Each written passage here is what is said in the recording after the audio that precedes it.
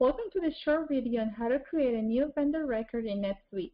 This video is presented by Business Solution Partners. Today I'll show you how to access the new vendor form where you can create your vendor record. I'll show you how to create the vendor name and ID, how to select subsidiaries associated with your vendor, how to add information for contact purposes. I'll also go over how to enter financial information for your vendor, such as payment terms, bank payment details, tax ID number, and the currencies that you want to be able to pay this vendor in. And at the end, I'll show you how you can initiate some transactions from the vendor form, like adding a bill or purchase order to your vendor, and also viewing transaction history once you have records associated with the vendor. To create a new vendor record in NetSuite, you go to Vendors, List, Vendors, and New. This will bring you to the vendor setup page where you can set up a vendor as a company or individual. An individual will be the case of an independent contractor, and if you click individual under type here, you'll be able to set up a contractor by first name, last name. We're going to set up a company today. And I'm going to call my company the NBC Company.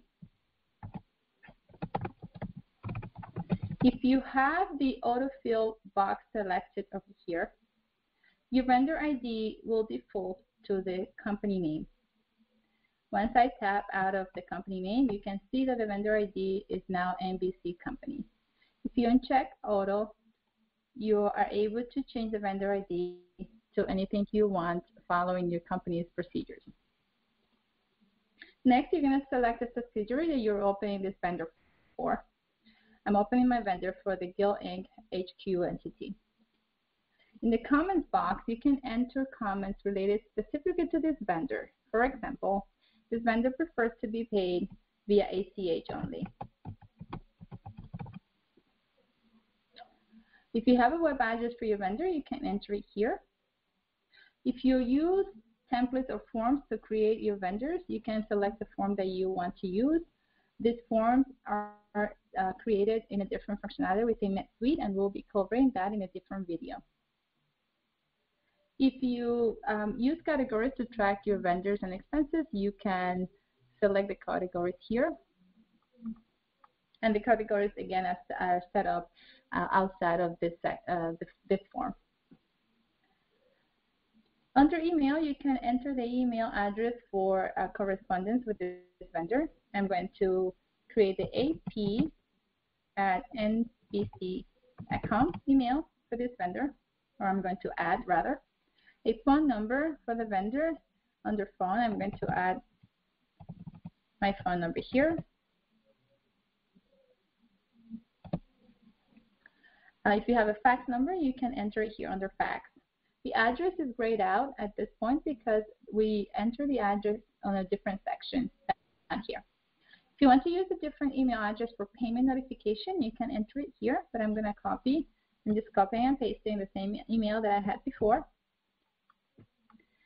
And now we get to this tab, so we have to enter different information to complete setup. The first one is under subsidiaries. You can add additional subsidiaries that you want this vendor to be linked to. Right now I only have one, but if you wanted to add more, you just click on add. And if you have other entities set up for your company, you'll be able to select them here. I'm going to be working with just one. Under relationships, you can add contact information for corresponding with this vendor.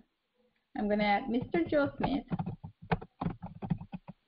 A title is going to be the CFO. He's the contact for this subsidiary. I can add an email address and a phone number and a role.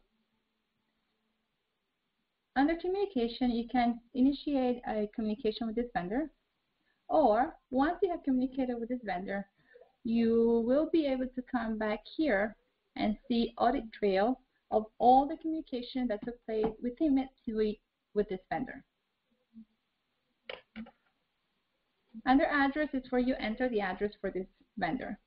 This address right now, if you leave this box checked, is going to be the defaulting address for shipping and billing.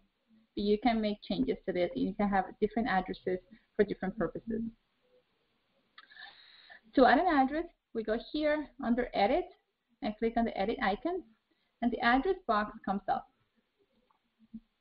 You can have the correspondence go to the attention of someone at the company. So I'm going to say I want my correspondence to go to Miss Mary Smith.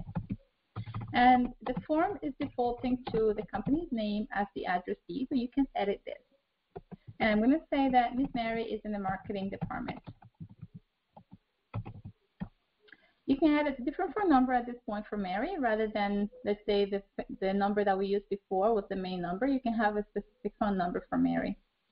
Under the address, I'm going to say that her correspondence should go to 123 Main Street, and that is in Boston.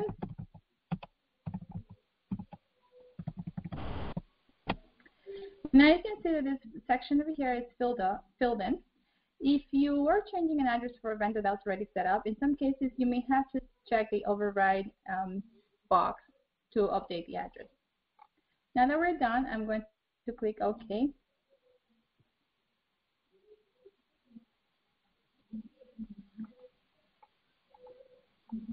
This address box is still not filled in, but once we save the vendor, it will autofill.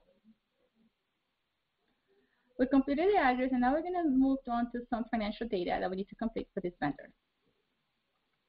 So going up here to the start, the legal name of the vendor is defaulting to the company's name. The currency is defaulting to the USD because my subsidiary for this vendor is a US-based company. If you have an account number with this vendor, you can enter it here. If you want to include a default expense account number or account name for your charges from this vendor, you can select it here. The default payables account is where bills are going to be posted to on the balance sheet, and usually it's the accounts payable account. So we're going to select that. You can add terms, payment terms to your vendor over here. If you have a credit limit with this vendor, you can add that in here.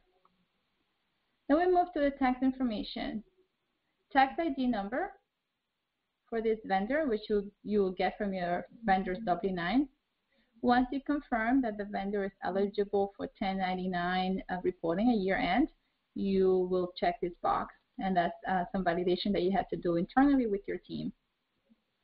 If the vendor payments are subject to withholding taxes, you select the code here, and we'll be covering taxes in a different video. If you are transitioning or migrating this vendor from another system and the vendor had an opening balance at the time of the migration, you can enter the opening balance for this vendor over here and the period as of which the balance is open. If your company uses a purchasing module, there are some setups that you have to do here to make sure the three-way matching with your purchase order, shipping, and billing takes place.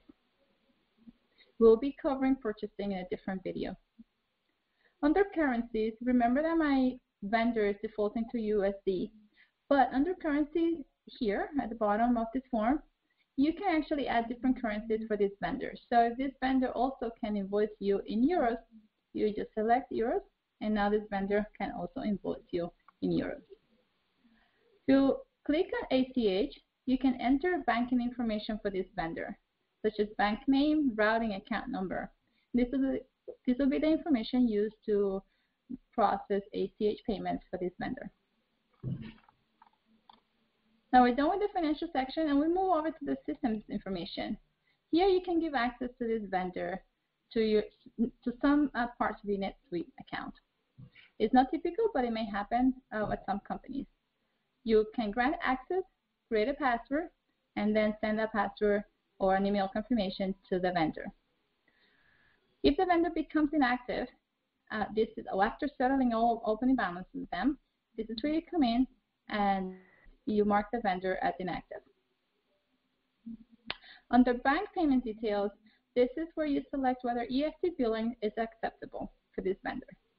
Under skills and expertise, you can get some information about the US experience for this vendor, and that might be used for independent contractors. So we're done at this point, and we will click Save.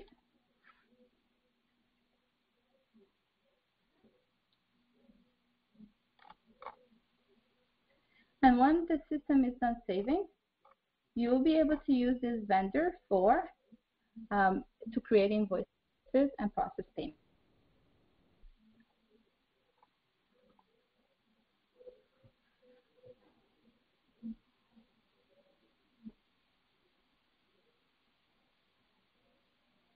And now my vendor is completely set up.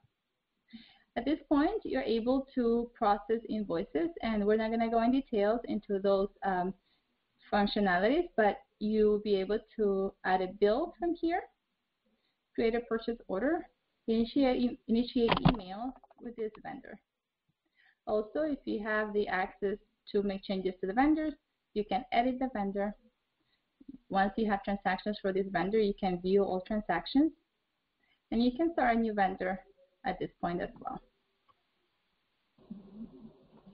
We hope you found this video useful. If you have any questions about any of the features described in the video, or need training or support with NetSuite managers or transactions, please contact Business Solution Partners at the email or phone number on the screen.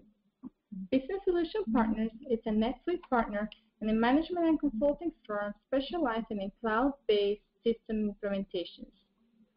Their staff members and management team include CPAs and certified solution developers with over 25 years of experience in accounting and system implementations. Visit us at bspny.com or follow us on Twitter and other social media.